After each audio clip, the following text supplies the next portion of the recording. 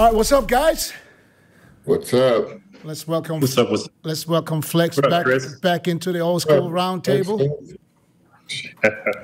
You got it. You said, are you a home, Flex? Or you said because I don't remember seeing that background. Yeah, I'm home. Because you usually sit in the kitchen where the fan looks. Yeah, I'm either sitting in the kitchen or the living room where the pictures are. Yeah. How's everything? Good, man. Good. How about you guys? I'm not complaining. Chris is working on his technique here. He's got the microphone and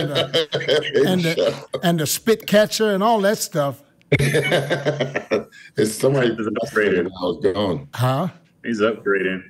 Yeah. Somebody messed with it when I was gone. Milos, how you doing, man? Good, good. I'm actually glad to see Flex again. I see him at the Arnold Classic briefly. You look great. For a second. Yeah. Look at the same face like back in the 90s when he competed. Did not. I don't think so. I think so. In between sets. Yeah. In between sets, don't be smiling. Yeah, definitely wasn't smiling. Yeah. Why? So I didn't even see him in Columbus. I didn't know you were there. I was at my booth the whole time. Oh, okay. Or not my booth, but I was at a mid-40 Uprising booth the whole time. Okay. Yeah. Yeah, because I signed with them, so. Yeah, they just sent me something from there. Some of the samples? Yeah. It was some gummies and some shots or whatever. Yeah. The gummies are acquired taste. The taste is you got to swallow that shit quick. Yeah, and the shots are too. It's an acquired taste. I just used the little capsules, the little black capsules, so it's no taste to it at all. Oh, okay. So you just swallow it. Yeah. I chew. I thought that I tried one and I kind of felt like maybe it's like an edible, you know. So I was chewing it. I was expecting something fruity, you know, sugary. It was like chewing. I was like, okay, that's different. So that's got to be. There's something in there that's got to work. So, but I got. Yeah, it works. I mean, it works. Yeah, I got to feel it. I got to tell you this though. I took it, you know, and I took it the first time I took it is before I went to bed, and I woke up the next morning and I didn't even feel my back. Yeah. You know, I was like, you know what? I almost forgot about it. So yesterday I took one for the first time, like during the day. So this time I want to see, bro, it's better than smoking weed. No, I'm serious. It really works. I haven't had to take any of my opiates for like the last month almost. None at all. So, yeah, so ready to go. I got some from Breon. So I swear, I really felt like, you know, I was all of a sudden I was like, I'm ready to go do something. Yeah. You just got to figure out your dosage. Like I was trying to figure out my dosage for pain. So I kept upscaling, and when I got too high, it actually made me sick. So I had to back off of it. That's the thing. You just got to figure out. But I mean, it uses the same receptors that opiates does. So, you know, you can't use them at the same time. But again, you know, for pain, and it also helps me sleep. You know what I mean? So I take it at night and I take it throughout the day. So I remember because when I got it, I called Guy and I said, listen, Guy, how do I take this? I mean, you know, because, you know, you can't go by what you see on the label. Sometimes you have to adjust. He said, listen, you know, just take 2. Yeah. From the beginning. I took 1 yesterday. Just one. Yeah. And even that one got me. Just before I went to the gym and I forgot about it, 30 minutes later, 40 minutes later, I was like, man, where do I get this? Almost like I'm getting like the energy from somewhere. Yeah. You know, is that what it is? From just one? You're doing. Yeah, just so everybody's different. Huh. I guess I'm a pussy. How many did you take for you to feel sick? I started off with just 1, so I started off with 20 milligrams. Then I kept going up, and I got all the way up to 120, and that took away my pain. But I accidentally took it on no food, so it made me throw up. So I did it again when I ate. So it's just it's almost like pre-workouts, right? You got to figure out your dosage, right, based on your receptors, and then you got to figure out, you know, do I take it on an empty stomach? It's going to hit harder. If I take it with food, it's not going to hit as hard. So it's a process. It's not, you know, it's not like a doctor telling you. Even a doctor giving you opiates, he's not always right? Correct. It still might make you sick. So everybody's different. So if that works with you, Dennis, then stick with it. That just means that, you know, your receptors are a little wide open than mine. Mine are all shut down from everything I got to do. Mine are all Milos, have you tried that? Edibles? I mean, no. Don't get me wrong. It's not THC edibles. No, uprising. We're talking about the uprising, about that extract. Guy, I have to send you something. You have to try that because you might like it too. Well, listen. Speaking of pain, you know, not only pain. It's just I just felt like I don't take pain medicine, so it's not like I have to take pain medicine. I just realized when I woke up, I didn't feel my back. I wasn't as stiff as I was the prior. You know? But I would never take your pain medicine because back in 2000 something, I was kind of hooked on. You started the Vicodin. I remember that. I remember that. Yes. Kind of stuff, and then you just have a excuse every day to take it, and I just stopped dead cold. So I would never ever take it again. Yeah, and it's not just for pain. So it's creatine, right? So that's all it is in a different form and delivery system. It's what? Creatine. Creatine. Yeah. Creatine. That's what it is. Yeah. Not creatine. Creatine. Oh, okay. I was about to say. I thought it was. Yeah. That's what it is. So Milos, it might work for you because it uses the same the same receptors as the opiate. But the good thing about it is there's no ODing, right? There's no toxicity at no level. So, you know, and you're not going to get hooked on it. So it's not just for pain. I know some people take it for energy, but even, you know, I can't pick anyone, but even people who've taken pain pills for just regular, whatever reason, recreation or just to hang out, it still gives you that feeling, that good feeling. So it's not just pain wise. Like Dennis said, he got that almost kind of feeling that, you know, either a opiate or smoking would give you. You know what I mean? So. Well, it's not. Well, when I smoke or take an edible, I get to where I do this. You know, I'm gonna go sleep. I don't care if it's hybrid, sativa, indica. You give me whatever it is, I'm going to sleep. You know, and I'm not complaining. But this kind of gave me, yesterday, I felt like I went to the gym. Yeah, you should go to the gym. I like the energy it gives you. Yeah. I literally felt like an energy push from somewhere. Yeah. So, Milos, give me your address. I'll send you some. I'll give you for sure. Or I'll meet with you. Forget about it. I'll meet with you sometime. He tried to get it. The Vegas. I know. UPS. I do want to say this, Dennis. About a year ago, maybe, or a little bit more, Flex, you had that heartfelt message. You were so much in pain. Yeah. And then my smart ass answers like, okay, pain makes you feel alive, right? Like, you know, appreciate it, cherish it, you know, regardless, right? You know, in a sense. Right. And then Flex explained to me, it's not just any kind of pain. So while I do think that many of us having those nagging pains and then we just reach out for some painkillers too fast, quick, you know, it's kind of different. So Flex, I apologize. I meant it in a good, encouraging way, but it sounded like... I see. It didn't come across that way, Milos. Yeah. It didn't come across that way. I didn't take it that way, and you sent me a message privately. I didn't take it that way at all. I don't compare other people's pain, right? You know, some people say, oh, your pain's worse than mine.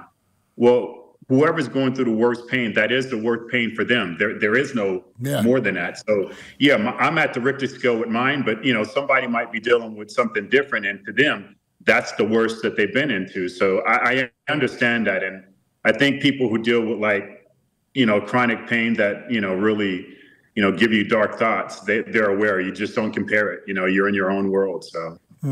So how do you feel now? Do you still have, like, this phantom pain? Oh, yeah. It's still so, I mean, nothing knocks it out. The creatine doesn't knock it out, not even Vicodin. Even when I'm in the hospital, I'm on all of the IV, you know, opiates. It still doesn't knock it out. All those do is just, they put me in like a mind state where I'm hallucinating so much, I don't really know what's going on. So, like, say like you hear some background noise, Dennis, in your house or in the studio right now, it's background noise. So that's what my pain is. It's background noise, but I still feel it. But no, I mean, it brings me down to like 7s and 5s. I mean, I've seen Flex in pain. I've seen it. I remember it had nothing to do with his leg either. He was here in Arizona, and he thought he was very smart to go shoot a gun that literally beat his ass. Yeah. The gun it wasn't really the gun. It was a shotgun, but it wasn't really that. I had started my process of I have to take blood thinners, unfortunately, and I have to take the worst blood thinner of all, which is warfarin. So it's so unstable. It's like they're doing yard work. Yesterday, I was watching the podcast. For the first time, I sat there and watched the whole podcast. And then me and my wife, we was laughing about Chris. What are you laughing about me for? Chris had me rolling. Chris, he didn't even say anything. He was just, when you sometimes look and you stare, you get that look. You look like, I had to take a picture. Hold on. I was like, my wife. Oh, my God, man. Why you look at this guy?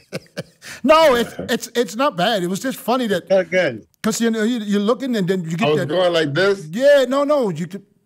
Your eyes. Hold on. I was like. So you pausing the damn thing taking photos? No, because you was staring for like 2 minutes. I think I'm listening. What do you want me to do? I know. You didn't do nothing wrong. I'm just telling you. I already deleted the picture. I don't even have it anymore, so it wasn't important. Good. You said good. It's probably still in deletes because you probably didn't double delete right away. Yeah, if you didn't double delete it, it's still there. Okay. It's still there. Just go to your delete photos. It's still there. You shouldn't be teaching that to people online, man. Everybody knows that there's a double delete now. God damn. God damn. You didn't know that? Of course you didn't know that? Of course I knew it.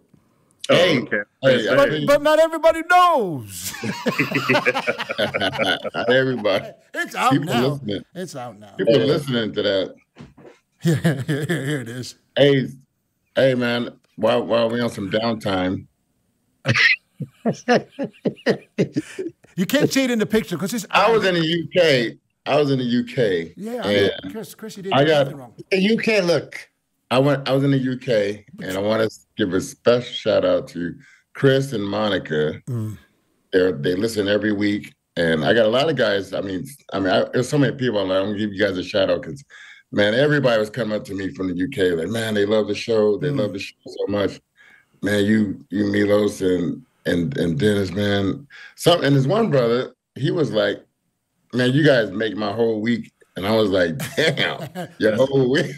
Like, I don't know what type of week he be having, but he be like looking forward to listening to us. It's awesome to see that some people are literally looking forward to Sunday to get the podcast on a Sunday. But all y'all, man, I can't remember all y'all names. I know I tried to. Huge shout out to all you guys, man. Thank you for supporting the show. Now, talking about England, Chris, you were the only one that had boots on the ground. Yeah. So me and Milos, and Flex, I don't know if you watched the live stream. We just watched it on the computer or on the TV. Now, HADI repeated another title, another Arnold Classic, the first Arnold Classic UK title. Now, here's my thing, what I saw. I mean, and I got to say this, the live stream wasn't really great. Compared to the one in the US, this one wasn't as good. Okay, so it was too dark. Everybody looked off in the live stream, because you literally got to go back to pictures later and see pictures in high definition to see what they look like. I don't know why I came across like that because I saw some photos, even some of the ones with Breon, it looked kind of dark. Yeah, or whatever. It was dark. But there it did look good, but it was two different shows we saw. Yeah, I believe it. So now, HADI got a last-minute visa coming in the day before. HADI was not at his best on Friday. SAMSON, that's my opinion, he was considerably better than he was in Columbus. Now, he was smaller. He wasn't the SAMSON when it comes to size. He was a little bit smaller. You could see it, especially in the legs and in the upper body. And but it was a package that was more competitive, I think, that day. I think it was closer. But at the end, from what you see in the score sheets, that it was still a bigger gap between him and HADI. Now, how close or how big of a gap did you see looking at it from front row? Well, the gap was closed considerably, like more than what I was expecting. But you said, HADI coming in with his almost 24 hours before the show or whatever it was. It's not the best way to come in, and it can make your condition suffer and your look suffer. But Samson did look like he was more confident. I think, on the show before, previously, we talked about how HADI used his abs like almost as a weapon towards his. The weird thing that I noticed, I was sitting not in the middle, but on the right side. So I don't know how it was from the middle. It might have been a whole different show from the middle for the judges. But Samson looked a lot bigger on the right side of the stage than the left side of the stage. And when they switched them, I saw a big difference in HADI, almost the same size, but he looked dwarfed at some times on the stage to me. And you could see the physical attributes of Samson as comparison to the little squatty type body. I think that's what we always talked about, in shows leading up to the shows, how he could expose in different ways due to competition. But I just thought it was one of the first shows I've seen that one side of the box and the other side of the box made a really big difference. Is that the reason why Steve? The lighting? Huh? Yeah, he kept switching them. Yeah, he kept switching. I don't know why, but and I remember I heard Steve mention 2 times. Nobody stands in the box. Get on the other side of the box.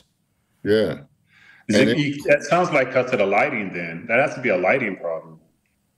I don't know if it was a problem, but I'm just telling you, I noticed even his lat spread from the back looked almost the same width as HADI's lat spread from the back, but then I didn't see the exact same when they switched them on the other side. Well, it didn't look like that on the live stream. So, yeah, it was weird, man. I had a moment. But I remember talking to Milos, and I said what impressed me the most about Samson was his back double biceps. Hamstrings and glutes for me. Hamstrings and glutes are on point for me. His hamstrings are great. But he beat HADI in the back double bicep for sure. Milos, what did I say? I think I almost liked Samson's back double biceps better than HADI's. Absolutely, you did say it. And not only that, Dennis, for 60% of the show, I had Samson winning in my mind, which I never had that before. So, but he did fizzle out to me and started to sort of melt in that prejudging towards the end. And then I said, okay, they probably it was HADI. But I left there thinking anyone could have had an argument. Samson won this show or HADI won the show, and that's what I left there with. That's the way Milos saw it too. Milos thought that Samson can walk away with this win. Yeah, I was going to give a Flex priority as a guest, and then I would chip in at the end. Yeah. It's sometimes difficult, right? Because we want to be brutally honest. And I feel that really helps the athlete if the athlete wants to advance. But then, it seems like you're beating up on a person, but it's not that. It's just that you're giving your perspective. So my perspective, I thought Samson looked much better. Yeah, he wasn't as full, but I think his aesthetic, his lines came out. I thought he was probably one of the closest conditions I've seen. I like the balance overall. Yeah, I wish he was a little bit fuller because we're so used to seeing that just muscle throwing up on him and everything. But now we understand he's going to have to give up a little bit for condition, right? And it worked. I mean, like I said, I was really looking because that's what I've always noticed. His back and his hamstrings just wasn't on point, and his glutes. So I was really staring. And like you said, I thought he won the rear double bicep. I thought that it was an even match with the lat spread. But, I think it's also Samson's a good poser, but I seen in transitions, you know, when he wasn't even trying to flex his hamstring, I was like, oh God, you know, show that, man, show that more. So I honestly thought his whole entire balance won, because it's almost like before you weren't awarded, if I use the words that you said, Chris, short and squatty, right? And then you have someone who has the ideal shape that we think about when we think about premier bodybuilding. But for them to be that close, and then the superior, what I think superior body didn't win, it's like, okay, does that even matter anymore? And it doesn't seem like that matters, because we all been waiting for Samson to come in shape, and he did, you know. And I think, like I said, his line showed a lot more. So I thought Samson edged it out, but I'm not upset. Hadi looked amazing, especially Saturday. I was like, oh shit, you know, he's peeled. I was like, wow, they went back to the drawing board and they did something. Well, they probably did what they had planned on doing if they would have got there in time. Yeah. You know? You got to have that argument. What if Hadi would have got there at the same time that Samson and everybody else? Hey, but better would he possibly look? But I did notice that Samson was better and Hadi was not as good. And Hadi's chest was a lot smaller and less ripped. Yeah, it wasn't as shredded as like at the Olympia, Arnold, right? But even though they kept doing the same most muscular, if Samson had better abs, I mean, obviously he's paying close attention to it, but if they popped a little bit more like Hadi's, because his chest was actually bigger than Hadi's in the show. But the last spread, I still gotta say, he needs to do a vacuum. He's still not vacuuming that, because that's where, if he would have did a vacuum in the last spread and he had a little bit thicker abs, he definitely would have won the show for sure. Okay, so yeah, his abs seemed a little bloated, right? A little like at the bottom where the tandem and the navel is. Wait, one more thing, and we mute you. Yeah, and then we move on.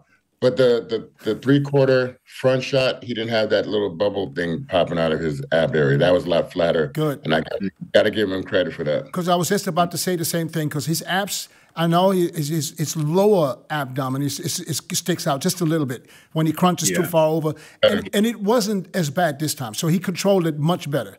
Maybe it's because he lost some of the weight. Maybe because he wasn't as full in the stomach as it was before. He's not as carved up. So maybe that helped him a little bit. But it definitely showed that he was trying to control it much better.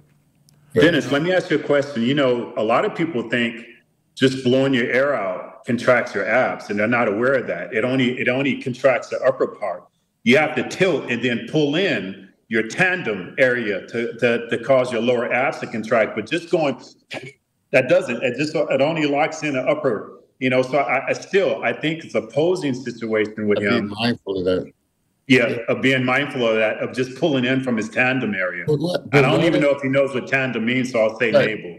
Flex, when you used to do the 3/4, you was like a master at engaging that oblique and serratus with the abs. I learned from Robbie. That was Robbie's shot, right? Yeah, we did that. Yeah, but I was to say, but Hadi was, but Samson was not doing that. I don't understand what's going on with that. And Hadi's like really on it, like for sure. But Samson was not doing that. And I got to say it, you know, and I'll be quiet because I know Milos haven't said anything yet, but I got to say it. Hadi's a master poser, man. Yeah. That dude, he's a master poser. He's aware of his shots. He's confident in all his shots, and he sells it, even if it's not a master not as good as what he sells it. He still sells it. He sells it, man. He does walk around like his tail was like that also, man. He sold the shit out of that shot. He sells it. Flex and Chris, what you talk about this lower abdomen. Last year when Samson won the Arnold Classic, Hani Rambo came to him and told him, you know, think of your belly button and pull it in. You know, so he was giving him that kind of advice. Dennis James was a master of, you know, when he would do that. But not on stage. Don't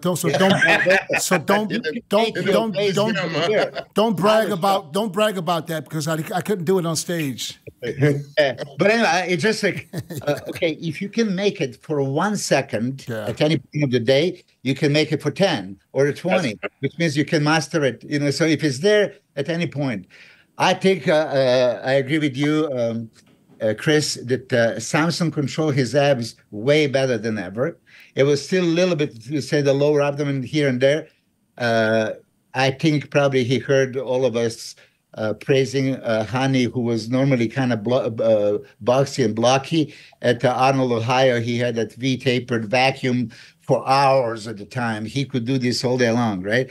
And I see a huge difference. This is the best Samson I've ever seen, you know, so I'm going to say, somebody said maybe version of in between, a little bit more size. And he was leaner and drier than he's ever been, and his physique now popped. Everything that we always wanted to see, Flex, Wheeler alike. The shape, hashtag bodybuilding that I keep saying, right? I do think that finally, after he heard it was not even close from people like Tyler Mannion or Steve Weinberger, that he realized it's not even close. He has to just dig deep. And he did. I mean, you see him in person. I thought there was an argument for him to win. And I told Dennis as well, if you think 6'9" points, it's not even close. It's a damn close. 11 judges. No, think about this. 11 judges.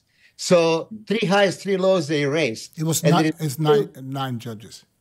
It was only 9, not 11? No, it was not 11. Okay, then 9. So there is 3 judges gave him a victory over 9. So okay. From 3 out of 9. I think one I think one had to give him first place. Yeah, I mean you erased the highs, so 2 ones, and there is still 1 there, which means at least 3 judges. Have 2 more judges in your favor because that was close. You win the show. That's how close it is. And Hadi, I mean, whatever we say, Hadi is just master. He is at the next level. I mentioned this, and I really mean it. He could have won every pro show he ever competed. That good. We'll get $100. I get $100 for every time you say it. But I mean it.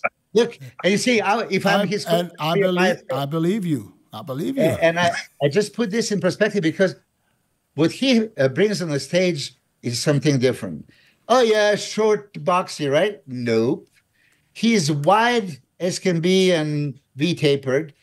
3 truck legs, you know, separations, striations everywhere. Okay, he still doesn't have a back at the level of Derek Lansford.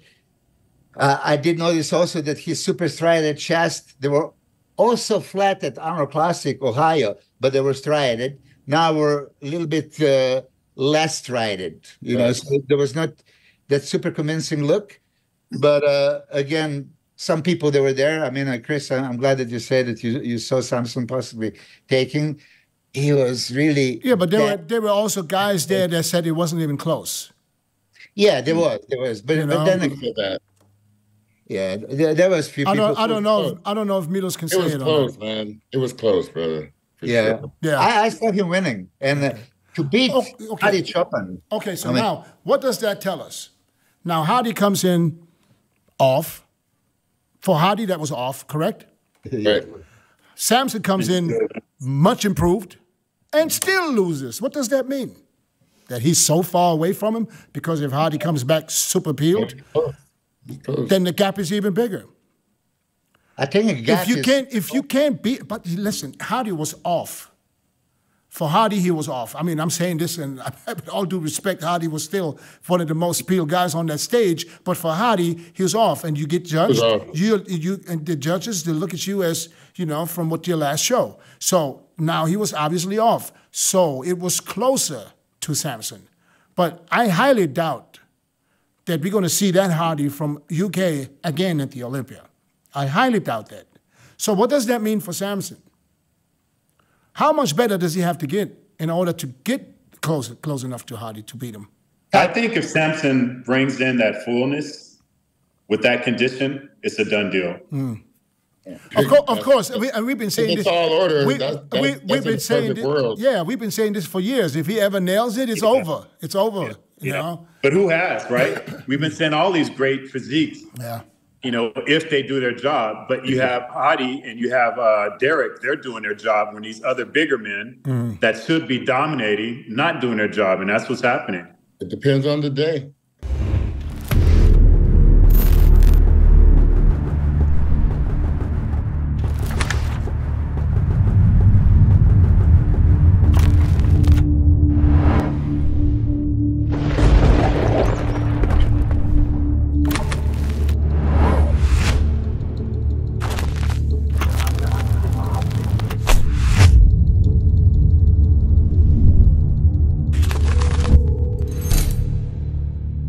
Yeah. Well, Chris, Any Dennis, given Sunday, right? yeah, Dennis did say that back double biceps, he would give it to Samson, but then he says the lat spread, like how, that Samson didn't open up. On the right side of the think, stage, he did. I think he opened up much more than he did at the. Well, yeah, but I didn't look at every single lat spread he did that weekend. So I watched the prejudging. I'm going off the prejudging that I watched. And there, it was just like he wasn't opening up. I felt like there's more in there. It just didn't come out. You know, maybe it was just, I don't know, maybe it was just that moment. You know, things happen. I had times where I'm trying to open up and I realized in the video later, I said, why didn't I open my shit up? I can open this up easy. It happens. And I think that's just more posing. I don't know. Maybe Milos can say, but I don't think Samson spends that type of time in a posing room where he should be. I'm talking at least an hour, where he's taking himself to where he's so fatigued that he can't even feel his muscles open, because that's what happens on stage. And if Chris, is what you're saying is true, and Dennis, what you're saying is true, that's what happened. He got fatigued. He couldn't feel his muscles anymore. He thought it was open, and it wasn't. Yeah. And the only way you can cure that is going in a posing room and taking yourself into, dark waters to that point. Yeah. Well, he started to get a lot of water coming onto his body toward the end of the prejudging, and that's when I think he lost whatever they were looking for him. Yeah, Flex, I've been in a posing room in Dragon's Lair with you and Andrew Jack when you were making him do like 20 seconds turns, right? Yeah. And actually, Samson did with his wife every morning 3 rounds of 30 seconds each, and I was even telling her like, 3 is not enough. What? 3 is not enough. Each. I mean, and that's a morning. I mean, you're gonna do more than that in every show. You're gonna do more than that. Yeah, you guys work with Robbie Robinson, and I work with Robbie. And he said like, okay, you have to do the 200 times the same shot. Yeah. 200 times, right? Like Bruce Lee said, I'm not afraid of the man that does 10,000 kicks. I'm afraid of the guy that does 10,000, So I do think that, listen, I always loved Samson posing. This was like kind of next level, even his posing routine. But mandatory poses, I think he did the front lat spread and back lat spread better than at Ohio. He did an ab shot considerably better. And that ab control, even though sometimes he would lose on the side, there is still like, oh, you're watching for that. But I think that the stomach was much flatter and abs were much deeper at just like normal moments when you don't supposed to pose. And that's when you got the judges win the pose, between the pose, and have the abs constantly on. I think that's major. Can he win the Olympia? He has a Mr. Olympia written all over him. I mean, we all know that. So Dennis, I said, Hadi, yeah? And Hadi is the first favorite. And Hadi still has to come improved, because Derek is going to come improved. Samson, I believe Andrew Jack, Labrada is taking a whole year. It's going to be very competitive. But I'm going to say this, back in the day, they said, Dorian is the hardest working bodybuilder. And now they say, let's say Nick Walker or something. There's nobody that compares with Hadi CHOOPAN. You guys saw some of his footage, and you saw him 10 weeks out of the show pretty much ready to step on the stage. That's Hadi CHOOPAN for the world. Does that mean he's the hardest working bodybuilder just because he was ready 10 weeks before a show? no, not 10 weeks. His workouts are next level, to the point that I actually had to kind of write on Instagram, is this really necessary? He was doing super heavy legs. Why would you write that on Instagram? I didn't. I decided not to. Okay. But it was like, is this necessary? What's wrong? What's wrong with somebody giving everything in the gym? Because you know how everybody is. Everybody says, "I give it 100%." No, you lazy fuck. You give 60%, but you act like it's 100. You know what I'm saying? Lex, I'm going to tell you this because you asked the question. For HADI, bodybuilding is life. Yeah. We were professional bodybuilders. That was our profession. That's his life. That's how I see it. Mm-hmm. That's the guy that lives, breathes, sleeps bodybuilding. You see this with every rep he does. Like Ronnie was. Like Ronnie. His life. Yeah. Did you see the welcome he got yesterday or today or this morning in Iran? Unbelievable. Unbelievable. Huh? He is a national hero, for real. You know? It's good to see, because at the end of the day, I mean, you know, you see all these people, there's not one single female under there, so it's all guys. But you see how, can you imagine how Iran was on the map when he was on stage? It's unbelievable. It's unbelievable. I don't know what it's called, president or whatever, but he could, you know, he could run for president later on. Well, I don't know if he wants to do that, but he. No, I'm just saying because he's so politically powerful. I think he can do whatever he wants to do. I think so. And listen, and the money that he's making, the prize money he's making, goes a long way in Iran. I mean, I don't think he's doing this for the money. I don't think he's doing this for the money. He would do it. I think he's just doing this just to prove a point. And you don't think they're shaking him down over there? Hey, bro, let me get a bit of that now. I don't know. I don't know. I can't speak on that. But the thing is, I know he's at a point where he's not doing it for the money. He's doing this for his legacy, and he's doing this to prove a point, and he's proving this that he can be the best, and he wants to win that title back. You know. Oh, for sure. It's never been done before. It was Jay did it. I think Jay was the only one that won the Olympia back. Or was there someone else? No. Arnold. Arnold did. Oh, okay, yeah. But since then there was nobody, and I think he did. But Arnold, he didn't lose to somebody. He didn't lose to somebody. He just won it. He just won it again. Oh, yeah.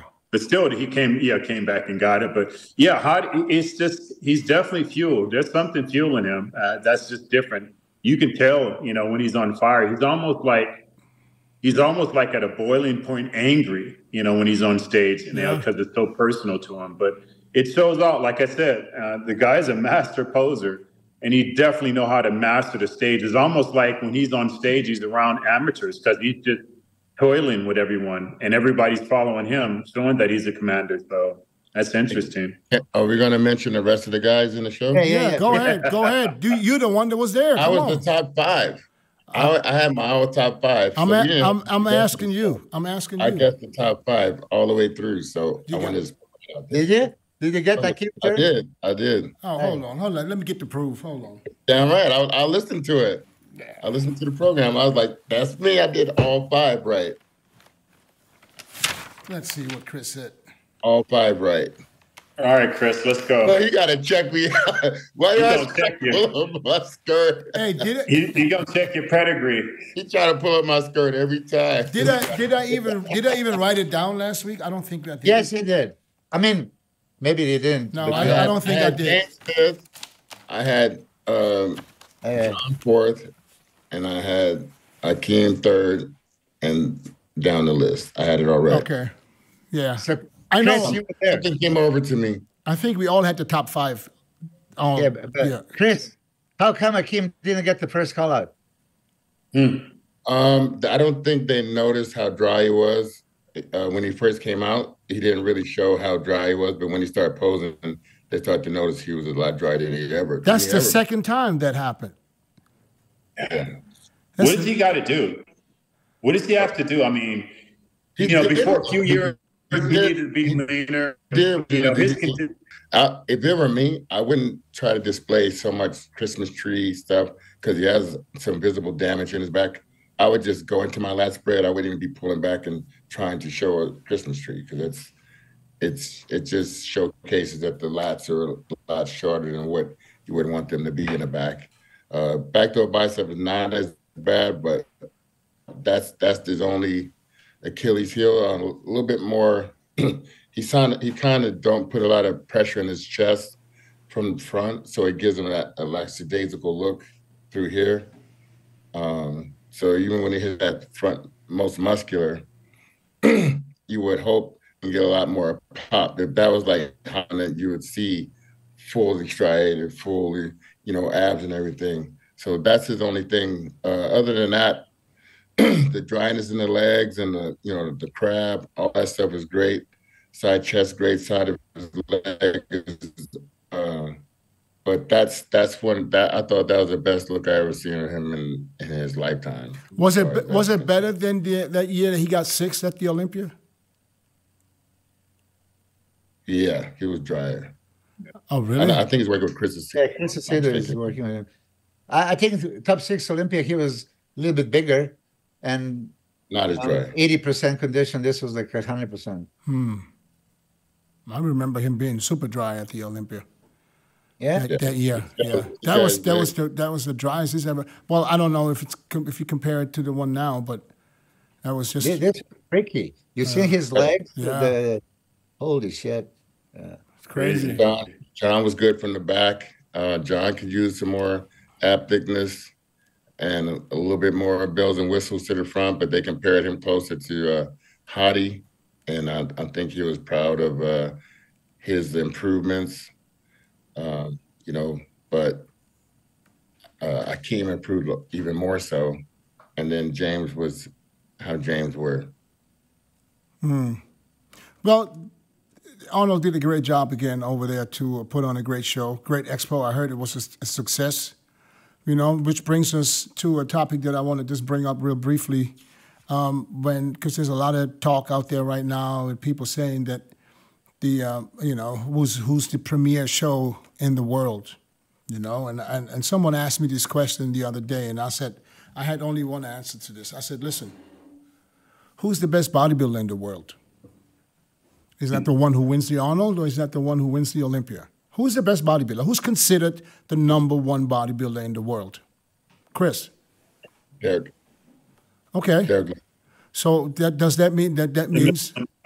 Yeah. Well, that's the title you want. That's the title you want is the Olympia. That's right. What you want. Yeah, and listen, the Arnold Classic title is a huge title. I mean, don't get me wrong. I mean, I love everything about the Arnold. The way they take care of the athletes, the way they run the shows, the way everything is on time.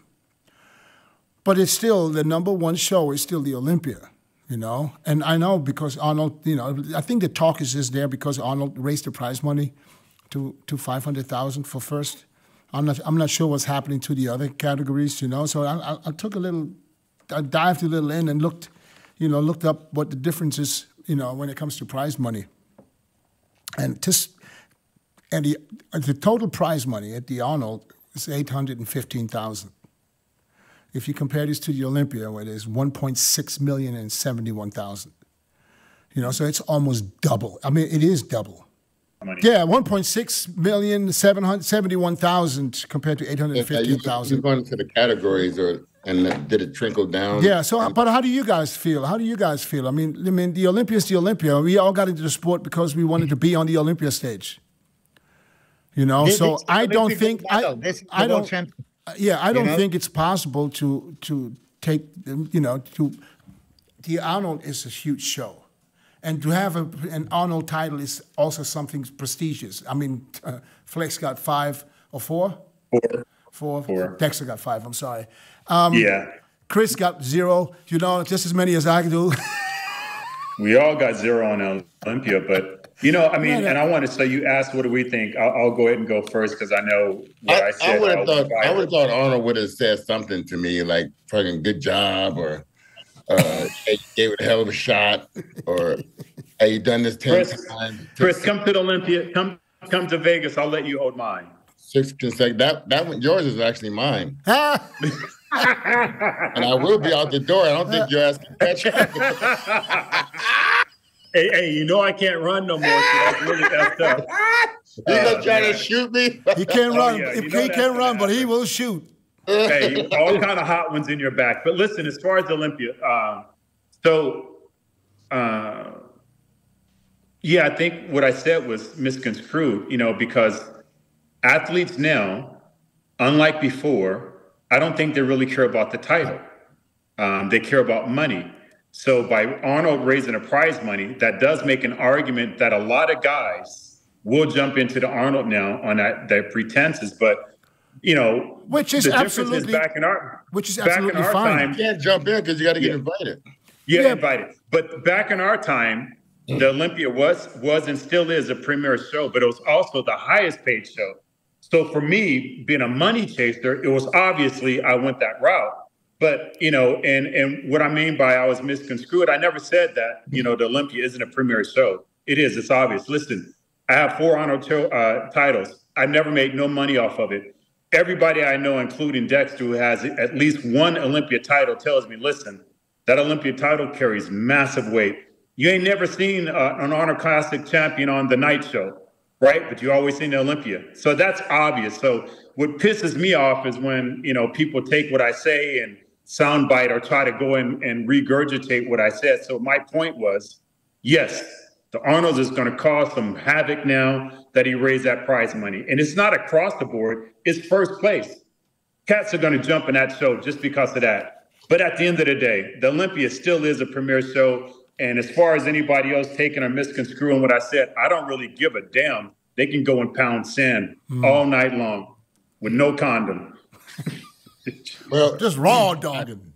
Man, yeah, really, dog. Also, when I took third for the first time in the Olympia, that, man, I was like, that brought some tears. That, man, it was just like I finally reached the pinnacle area where I wanted to, where I always thought I could be in one of the best in the world. And I didn't care that I wasn't, you know, second, even though I thought I should have been second. I didn't care. I knew that was coming. Because I had that big, you want that, I always used to see Lee Haney with that big ass medal on his chest. And that, you know, with the Joe Eater symbol. And yeah, but you got, didn't you get the bronze medal though, the big one? Yeah, big old. I got it twice. No, back then, Dennis, the bronze was small. Now it's big. Yeah, 2 of them. Back then they were small. Oh, okay. Got 2 of them. But you got that other thing. Participation.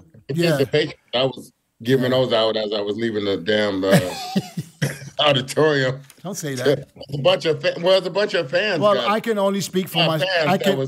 I can only speak for myself. For me, it was when I started bodybuilding. I didn't think of competing, but when I did start competing, and then did NABO first, and then my goal was to make it to the Olympia. Man, that was it. That was it. You know, and everything else was, you know, was just my second thought. First thing was make it to the Olympia, qualify. You know, and the Arnold, you know, by stepping up means, you know, the prize money for first place is more than the Olympia now, but we don't know what's going to happen. We don't know what the Olympia has in store. Because, you know, we're going 60 years this year. It's anniversary year. I wouldn't be surprised if they're stepping up with some things and, you know, there's going to be something special. I have a feeling. The Olympia started in 1965, right? Yeah. So is this a 60th year? How is it 60? Because I'm turning 59. In 59, I mean, in 2025, it would be 61. Really? Because how is that? Because I was born in 1965, and I'll be 59 this year. When was the Olympia? 68, wasn't it? 65? No, 65. Yeah. So I don't get that. I was born in 1965. Well, yeah. No, that's different. Because it's different. You're born in 65, so you're 1 year old in 66. And the Olympia was the first time in 65, so there's already one. Preach, go on, preach now. What'd you say, Chris? Chris, when you're born, bodybuilding and not to the mat. If you're born in 65, that doesn't mean when you turn a birthday. In 66 you turned 1 year old. You're just a month old. See, you're 6 months old. But you're born in 65, but in 66 you're 1 year old. So that's why you're only 59. But the Olympia was held. So it's like having your first year birthday on your birthday. I guess. Not when you're young, when you turn. I hear what you're saying, Dennis. MILOS. That mathematically don't add up. No, listen. if I okay, wait a minute. Okay, Flex, tell me this. Flex, tell me this. How many Olympia did I do if I compete from 2000 and the last one is 2010? How many Olympias? What? How many Olympias did I compete in when the first one was in 2000 and the last one was 2010 every year? How many Olympias? 10. No, 11. 10. 11. I count on fingers. It's what I got people at home tell us. Bro, it's what I'm trying to explain to you. The Olympia was held in 65. In 65. I got so you. The first one was 65. The first year. Yeah. I got you. Yeah, I got you. So it's considered the first year on that. Yeah, I got you. You're born today, but your first birthday is next year. Yeah, I got it. I got it. Okay, so easy. Hey man, you just said like when you started, you were just dreaming about making it to the Olympia, right? Right. Yeah. I don't know how Flex and Flex. I've seen Flex in 1989 California state champ, but I went there and competed. He was light heavyweight. I was heavy. He smoked everybody. He was in the show? You know, overall. Yeah, I did. I was like fourth in the heavyweights. No shit. I was there. Yeah, I was there. Yeah. I competed every week. I didn't see you, man. What do you mean you didn't see me? I didn't see you. I saw you. I didn't notice you. That's the ultimate respect. I really didn't notice you. Yeah, but I'm mentioning this because it just posted. Mitsuru Okabe, you guys I remember Mitsuru. This morning some pictures from my pro debut. Pro debut was 91 San Jose. And I literally went there. I knew I was just going to be a stage decoration. I'm not going to be a contender. Like, what the hell? But I qualified for Olympia in my first. I was the top 3. And imagine now you're going there. I didn't even dream of the Olympia. And then I got qualified for the first show. Jesus Christ. Flex, I know that you were trying to get the pro card for a few years and you start getting frustrated to the point, I don't know if you would say, okay, that USA was going to be your last try, or you would just, I mean, if you lost, it wouldn't be your last, but you still. It might have been. I was broke. No, Chris knows. Chris was paying for my food. But we were, we were all at our wits' end with you. Chris and Rico were paying for my food, so they were tired of me. We were taking turns on the daily basis. So Monday, Wednesday, and Friday was me, unless we went to go work at Roxbury, and then Rico had the Tuesday, Thursday, Saturday. And then we took out. And they always made me feel like crap. They'd sit there and argue. You put more in. No, you put more in. Like, and I'm just sitting there broke. Like, and the tip. Damn. So, and we look at that, Flex. You can't leave a tip? Damn. No. Okay, Flex, this is a question that I have for you, Ben, and this is for the fans. Now, all of a sudden, you blew up. 1993 Arnold Classic. It's not your first victory, but your first Arnold. And from then on, it just skyrocketed. Flex Wheeler was everywhere. I mean, I can vouch for that because I realized this is where I started training just a year before, and magazines, it was all about Flex Wheeler. Now, if you can, and then you started making money. I mean, we're looking at the time back then in the early 90s. You had some of the best contracts. Yeah. Now, if you had given advice to any young pro or any upcoming pro, what is the most important advice you would give him when it comes to being a professional bodybuilder and making money? You know what the truth is, because somewhere just in my heart, I didn't feel like I was going to capture the Olympia title. So for me, it was becoming a workhorse and doing as many shows as I could, because unlike most people, I got in the sport, like Chris was just eloquently saying, because I was broke. I had no money. And so that's why I got into the sport, because I started making money at it. So that was all. But what I, unfortunately now, what I understand is I would have made more money if I would have just shut down and only target the Olympia, because it brings so much money, not the prize money, but that title afterwards. Yeah, it just pulls so much freaking weight. And I wasn't aware of that. I thought I could counter that by how many shows I competed in, by how many guest posing I did and all that stuff. I thought I could counter it, but I just couldn't. So my advice now is, my true advice, man, follow your heart, right? If you're about money, go get that money. If you're about titles, the best title to have is the Olympia title. because it carries the most amount of weight. But at the end of the day, as an athlete, and me being a pure athlete, do whatever drives you. That's the truth. Whatever's going to drive you, that's what you do. Because if you listen to somebody else's advice, you're not going to be fully into it. You're not going to be willing to go and hurt like we have to hurt to win these shows and look our best. The only way you're going to do that is by your own advice. So I would say follow your heart no matter what it is, no matter what it is. Even if a judge tell you, hey, you need this look, if that's not following your heart, you're going to be lost.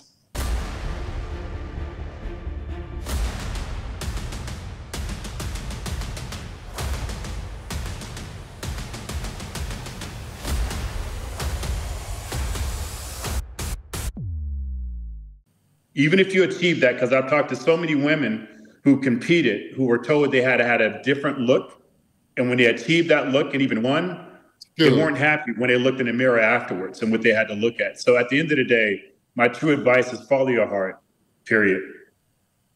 But didn't you do shows that you didn't really want to do? Because I know I didn't want to do. I did tons of shows I didn't want to do because I wanted to make money. But I was always told if I qualified for the Olympia, I qualified for the Arnold, I need to do those shows, by Joe. So I mean, so I found myself on stage. That's true. That's true. As a leader athlete, we were told we had to do the Olympia, but the truth is we didn't have to be told. I mean, we're going to. I mean, you got to remember, for us, we trained at Gold's Gym Venice.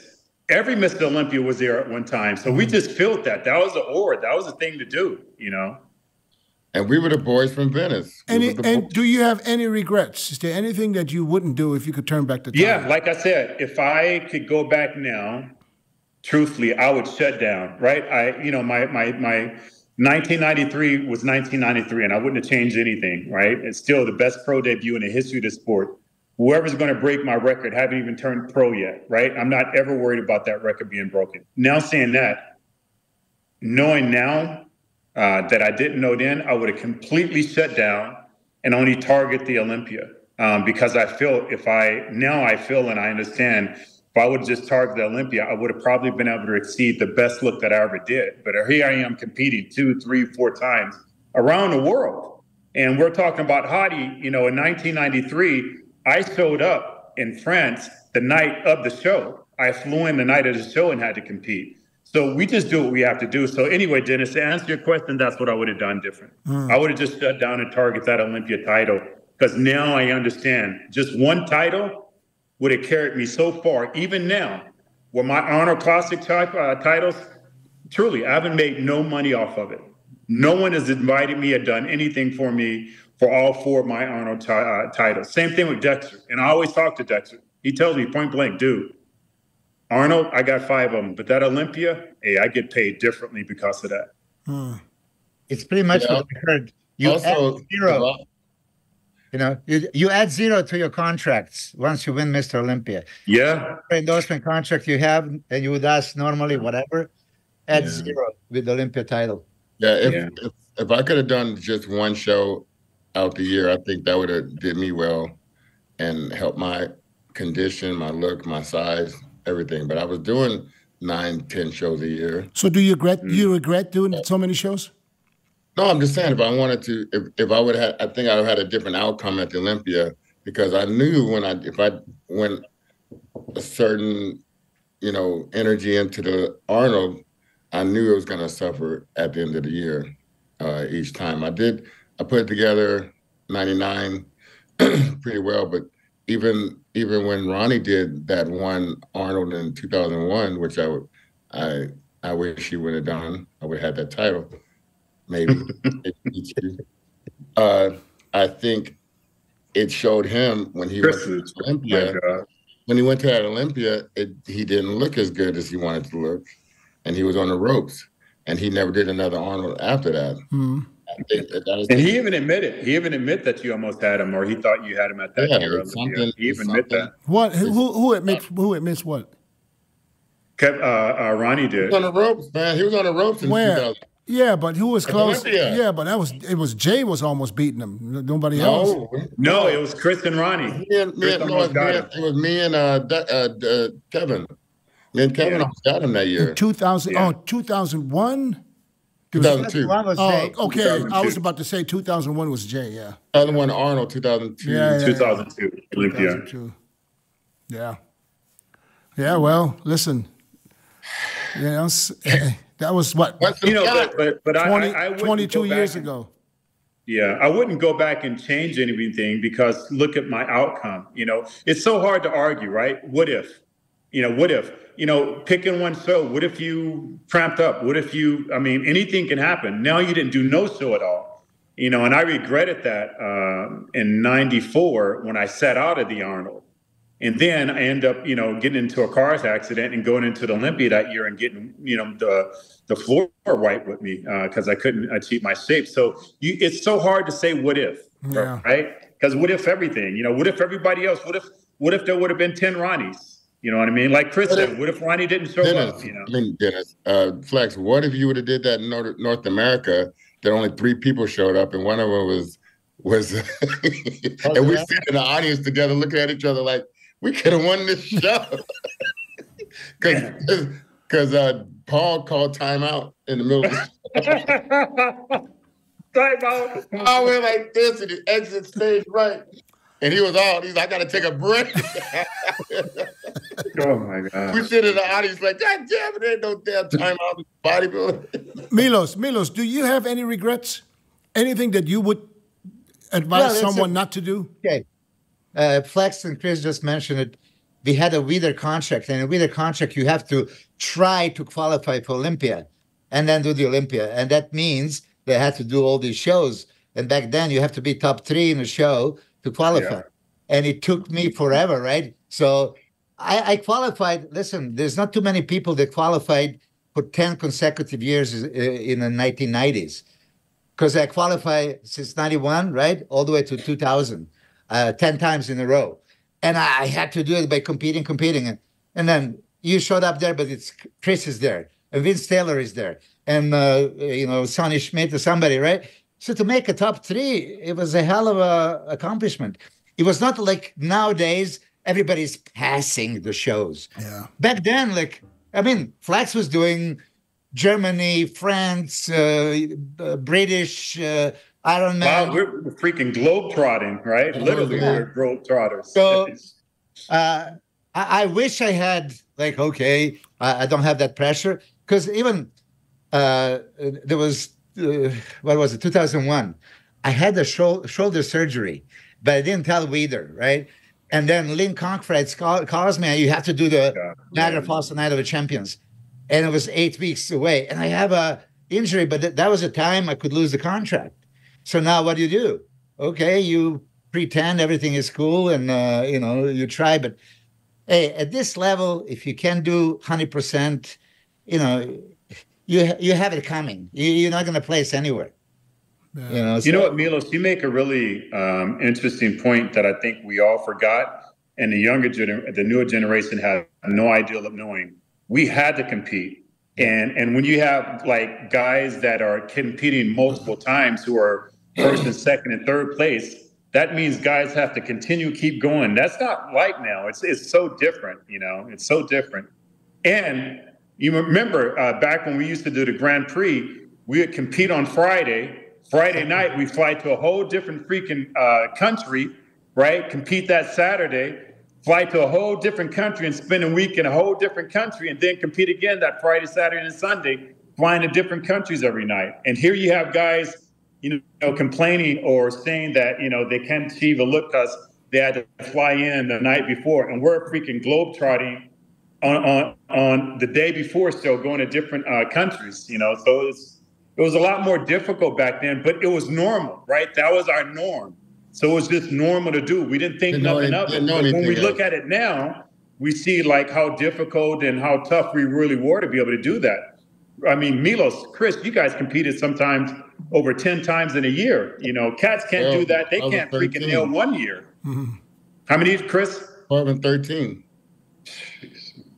And listen, like you said, there was many times I didn't want to compete. I just had to. So when your state of mind is not there, it's like, shit, I'm going to lose my Weider contract. So what do I do, right? So then you have to pull it off, but your heart is not in it, and you go there and you force it. you know, this is probably back in the 90s that happened with many of us. I mean, Chris, okay, you were winning and being there. Flax was always winning. But imagine, listen. Yeah, if I put my win to loss ratio, I'm 1-71. I won 1 out of 72. I have to make a T-shirt, right? So I'm and going you're there. still competing. But Milos, you should make them. But Milos, see, this is the beauty about this era.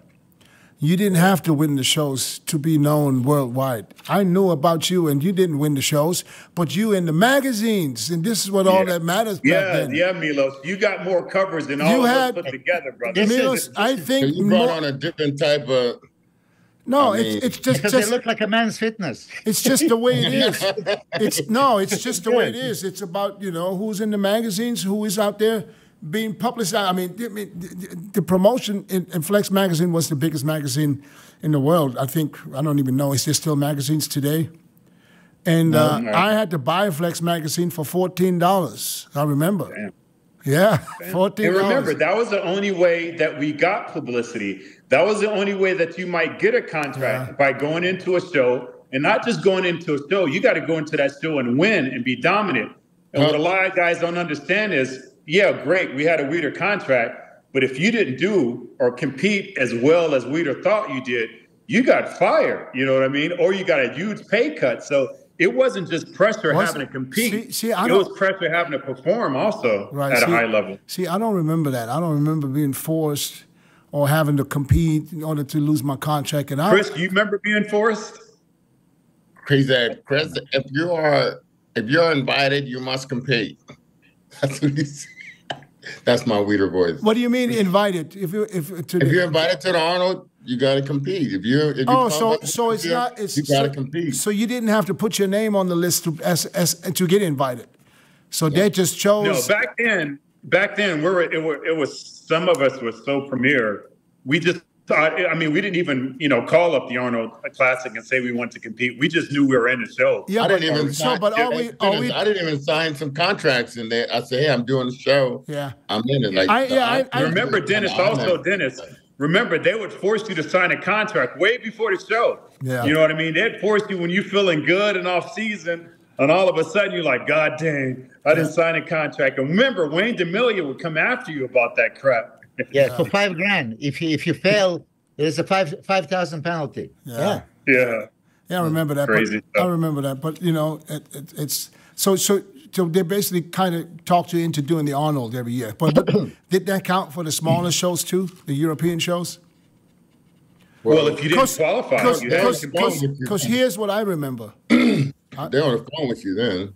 Here's what I remember. You had to sign a contract, Dennis, for the Grand Prix also. You had to sign a contract. I know. Yeah, me too. Okay. But I remember that, back then, because a lot of people can't afford to go to Europe and pay for all that, we got invited from promoters that pay for our flights, pay for our hotel. So we didn't come out of the pocket, Milos did. Really? Milos, you paid for your own flights? Yeah, many times. Many times. Damn, yeah. And listen, so think of Pavel Yablonitsky, for example, I love him. I love him. Shout out to Pavel. I love him. Money. Yeah, he is phenomenal. I think it's so underrated.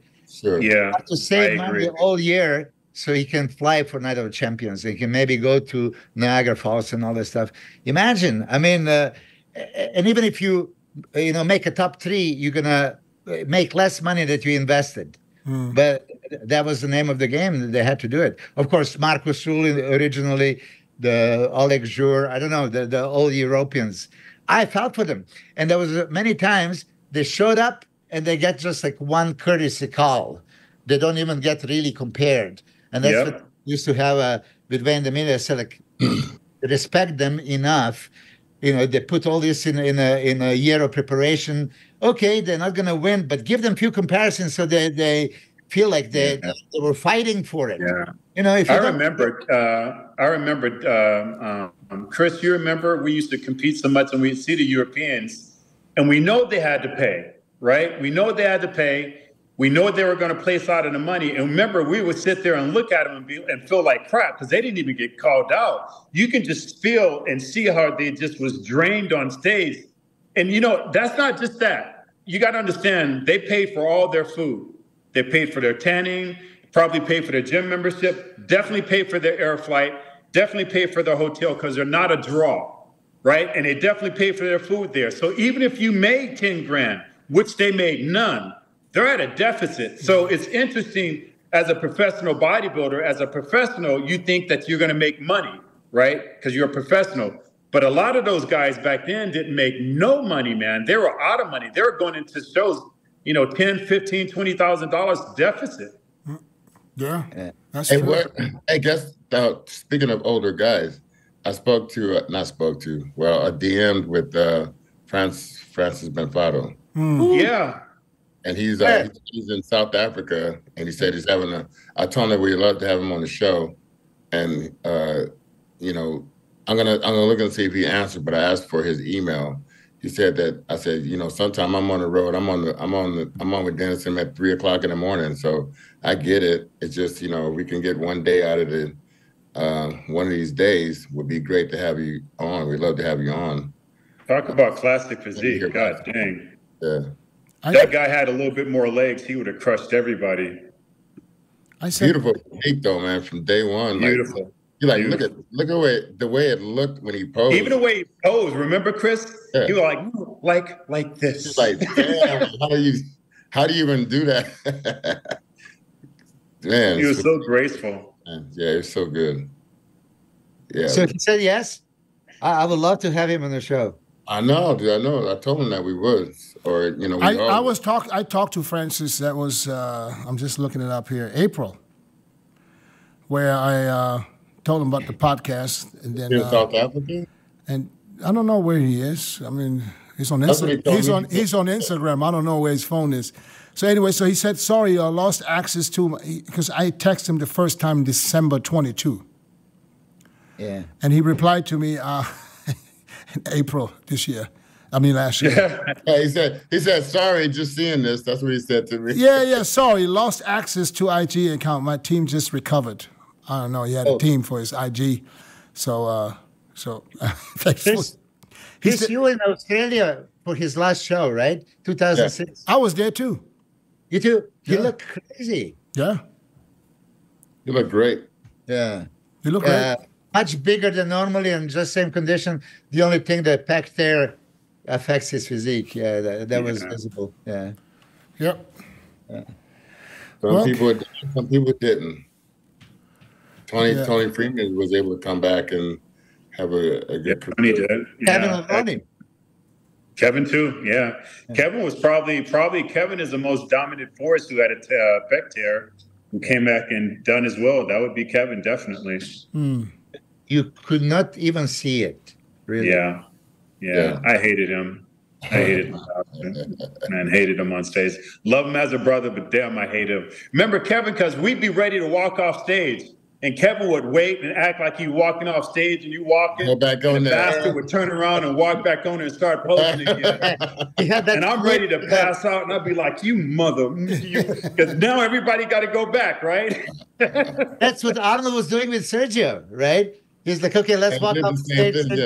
Leaves, and then he hits 10 more poses. Yeah. Make him look like. Listen, Dennis, thank you so much. For having me on the show, brother. I really appreciate it. It's great being with you guys. There's so much amazing camaraderie between us. I don't think if we did 1 billion podcasts could we tell all of our stories. I think probably most of the stories probably can't go on air. Some stories and the other stories we forgot. Some stories shouldn't be told. Yeah, they say you shouldn't even. Yeah, and we forgot probably more than we remember. But thank you for the opportunity. I appreciate it. I appreciate you, brother. Thanks for making the time. Flex, Chris, as always. Thank you, guys. I appreciate you. Thank you, man. We'll see you guys next week. You too.